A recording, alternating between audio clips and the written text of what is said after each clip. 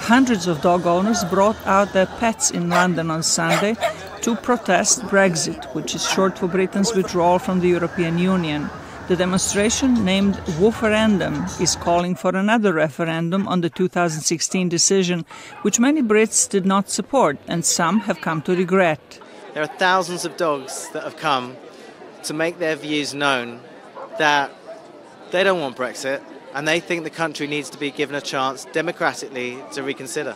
Some pet owners are worried that Brexit could result in a shortage of good vets and a financial crisis that could hurt animals as well as people. The stray dog population has grown significantly since the financial crisis in Greece a few years ago forced many owners to abandon their animals. A protest Saturday in Athens called for respect for animals. Meanwhile, animal rights advocates rallied in Paris against the use of animal fur and hide in fashion.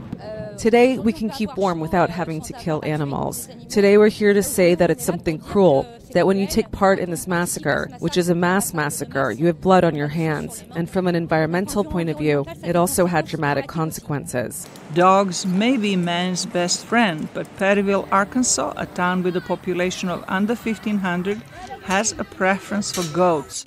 Every first Saturday in October, the people of Perryville bring out their goats to the city park for a festival that attracts goat lovers from around the country.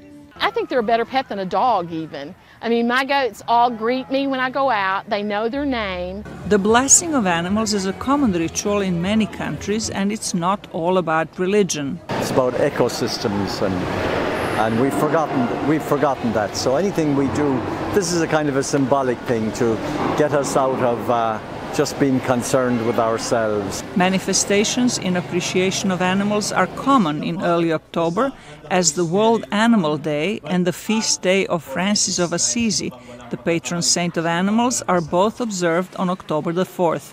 Zlatica, Hoke, VOA News, Washington.